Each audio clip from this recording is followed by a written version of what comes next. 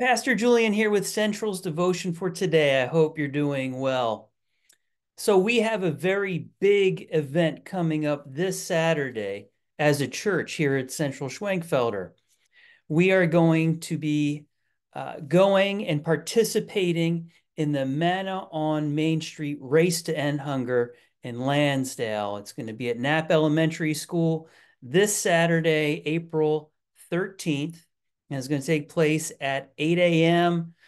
People can start arriving earlier than that, 7:30. The race is going to begin. People are leaving to run at 8:15. That's when the starting gun's going to go off and they're going to start having the different races begin. So we're going to be going there as a church. There's going to be a lot of people from our church participating in running and volunteering. And we're going to have a table there. We're a sponsor. And we're going to pray for people. We are going to give some freebies out.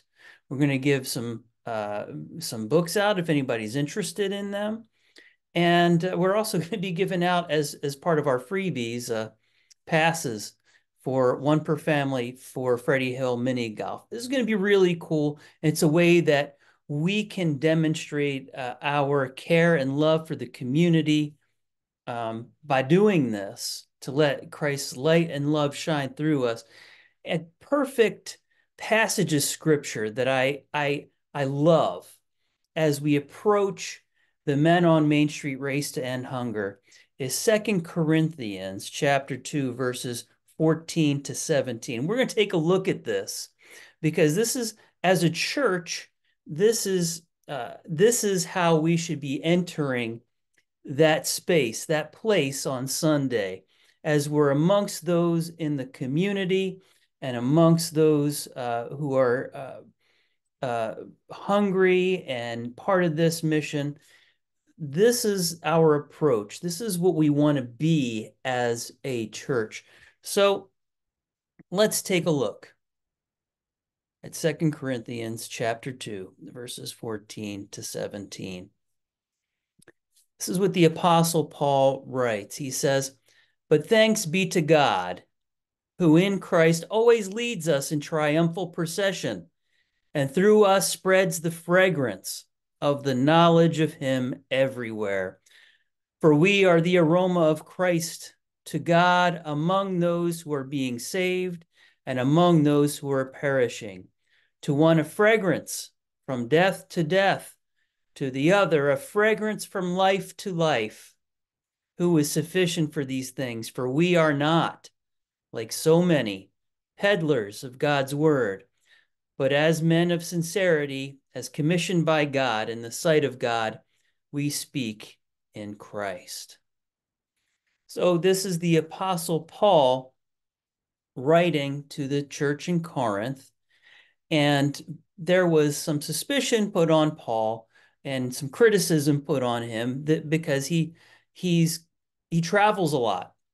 He's not just stationed in Corinth at this church, and he'll write these letters. And so he's trying to express part of his justification in what he's doing and who he is and his credibility in his letter, but also expressing how he is ministering to them and sets an example for them in the place where they live and where they are called. So let's break this down a little bit. Paul writes, "But thanks be to God who in Christ always leads us in triumphal procession, and through us spreads the fragrance of the knowledge of him everywhere." So here we have imagery. This is Roman imagery. I mean, this is a church in Corinth. This is part of the Roman Empire at this time in Greece, but part of the Roman Empire. And there is this imagery of victory in Jesus.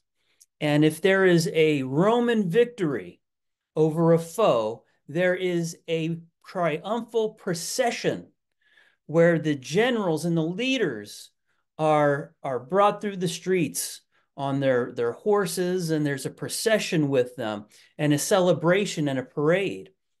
And so here we have the imagery that Christ is leading them and will be leading us as we head to the Men on Main Street Race to End Hunger, that he is leading them in a triumphal procession, and through them spreads the fragrance of the knowledge of him everywhere.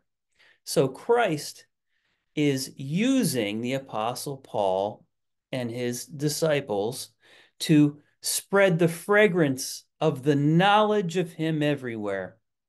As part of these processions, these triumphal processions in Rome, they would burn incense, and the fragrance would be smelled and taken in throughout the streets. This is the smell of victory.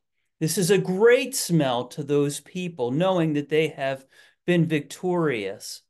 And so it's through Paul, it's through us as we go to the Men on Main Street Race to End Hunger, that this fragrance of the knowledge of Jesus and his victory will spread everywhere.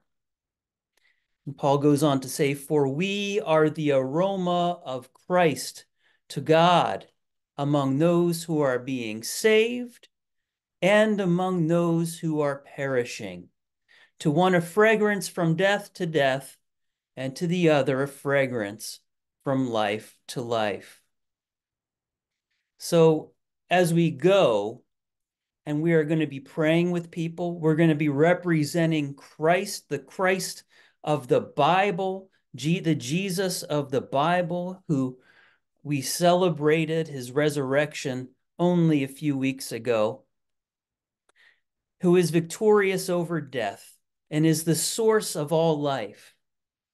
So we are going to be spreading his love and his care, providing tangibly money and resources to this great mission, but also reaching out hand in hand to the community.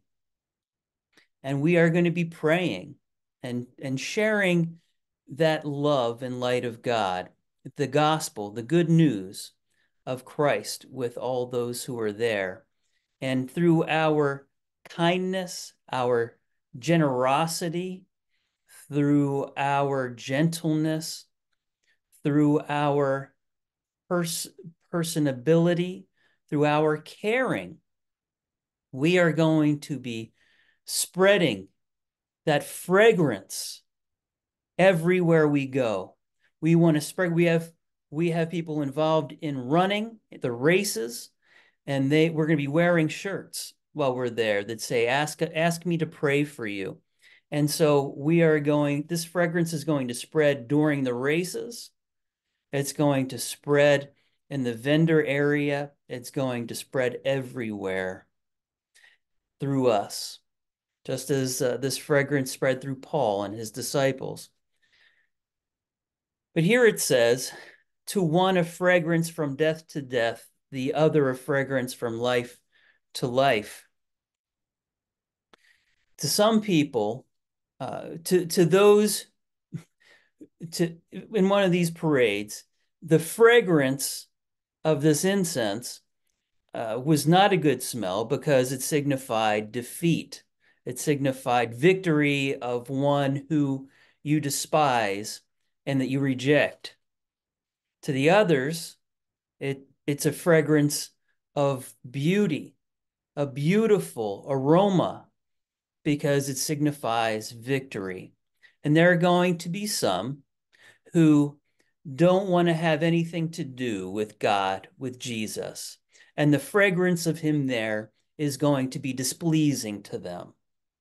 Then there's going to be others who, in their hearts, are searching and seeking and are open to Christ. And to them, and those who might even know Christ, and to all of them, it is going to be a beautiful fragrance. The one from death to death, another from life to life. And a fragrance is something that you remember, you keep in your mind. I worked on a trash truck for many years, And I remember the various smells that I smelled on that truck. There are certain things that smell worse than others. And I remember those awful smells, but I also remember uh, great smells. Some of my favorite smells, cookies baking in the oven, the smell of pine tree and cinnamon at Christmas. We have all kinds of wonderful smells, and they're marked in our minds, and they trigger memory when we smell them. They trigger something within us. To some, it's going to trigger something very bad, and some it'll trigger something very good. And we're hoping that everyone there, that this is a pleasing fragrance and aroma to them, our presence representing Jesus Christ. And Paul goes on to say, who is sufficient for these things? For we are not like so many peddlers of God's word, but as men of sincerity, as commissioned by God in the sight of God, we speak in Christ. So as we go to the manna, race, and hunger in that place, we are not sufficient for this responsibility, for this job to be the aroma of God. We are not, just like so many others. But if we go there in humility, with sincerity, and understanding that you have been commissioned, that Central Schwenkfelder has been commissioned by God to do this, in the sight of God, we can speak in Christ and pray over those who are there and represent him and be that pleasing aroma that others will be drawn to him and that God will do a work in their hearts. And to praise God, lots of money will be raised to feed hungry people and to aid the programs to get certain people on their feet in our community who are really struggling. I want to encourage you, if you are not participating in this but might want to, as part of our church, you can show up and go over to the central booth that's there and say, how can I help? And we'll probably give you a t-shirt and say, this is how you can help, even if you haven't signed up. God bless you, and I pray at the very least that you will pray for this wonderful mission that we're going to be involved in this weekend. God bless you and have a great day.